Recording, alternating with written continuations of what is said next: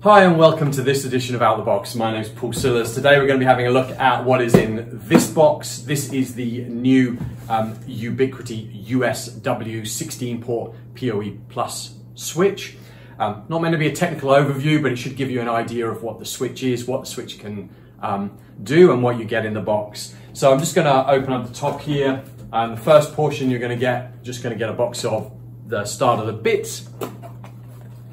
Just give you an example of what's there. So you have the rack mount ears. The great thing is, because these are not already welded onto the unit, you can either mount these, let me just get this right way around, like this, so you normally put it into a rack, or if you were to rotate this round, obviously you could now screw this into, you could screw it up that way, for instance, and mount it on the underside of a shelf or in a cupboard or on a wall, and gives you some great mounting options if you're extending networks in somebody's property or even in an office. So you will get a whole load of mounting screws to make that happen, and the rack mount lugs in there. You're going to get a get started guide, which is all the way down at the bottom of the box here, and you will get a power lead. This is an IEC, so standard kettle lead. On here we've got the Australian power plug, because that's where we are. So I'm just going to reach in here now, and we'll just take this unit out the box, onto the floor. All right, so as I said to you, this is the new USW switch. There are a few features on here you need to be aware of, because they're going to catch you out slightly if you've been used to purchasing all of the standard US dash switches. So let's just open this out of its packaging, and then we'll just talk about some of those gotchas. All right, so let's get this up the right way for everybody first. All right, so this is, as I said, the USW-16. What do we have? What does it spec? So we have 8 ports of PoE. So traditionally, if you've been purchasing Ubiquiti switches for a while, you'd have been used to all of the ports being PoE enabled, unless you bought the original US-8 60-watt. So this unit itself, the 16 port, only has 60 watts of power, and it has only 8 ports of PoE.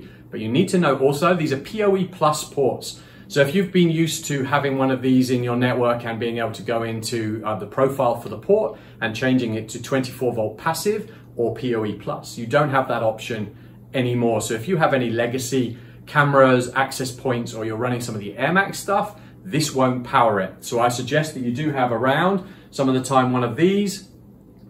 These are the Ubiquiti instant converters. This is the 100 meg model. This will take 48 volts in the one side and bring it out to 24 volt passive on the other side. So if you are upgrading the network, please do bear that in mind. So over here, we have a touch screen. This is again controlled from the Unifi controller. You can turn it off and it's timeout and everything. And we'll show you some of the statistics of what's going on, IP address of the switch and those type of things. Obviously, like I said, we've got 16 ports over here, 60 watts of power in total, 8 ports.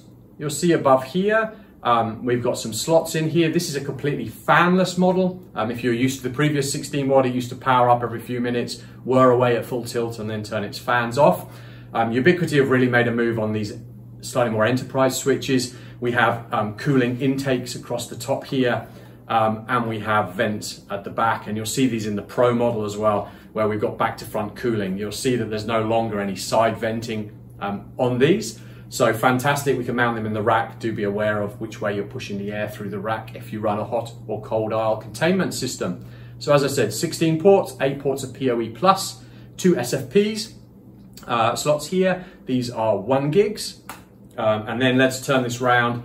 As we mentioned on the back, we have our cooling vents, and we have our IEC power connector here.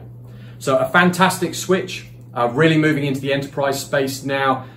These Ubiquiti ones, we've been promised a whole load of layer 3 features at the time of this recording, which we'd previously seen on the Edge switches.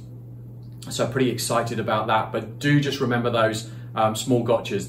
Only 8 ports on this are powered, 60 watts total output. It's a PoE plus switch, so you don't get the choice between 24 volts and 48 volts. It is all 48 volts. So do use those insta converters if you need to, so you can still power your legacy equipment. So hopefully that's been useful. This is the USW-16.